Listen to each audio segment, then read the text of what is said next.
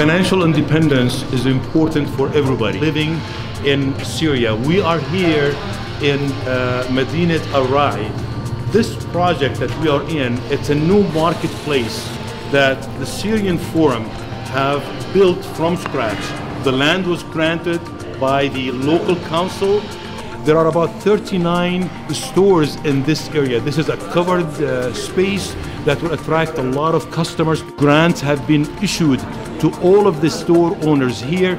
Every single store owners here, they support their families, not only their immediate families, but also their loved ones.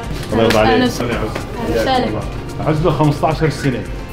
عم يشتغل ليساعد أهله هنا في المحل. الله يعطيك العافية. So I've spoken to a lot of merchants here, and I have seen that there are merchants that they have 10 people in their household, and I've seen merchants that they have 12 people in their household, various ages. All of them have told me that this project will give them an opportunity to basically move their lives from a point where they were relying on assistance from others to the point where they can rely on themselves.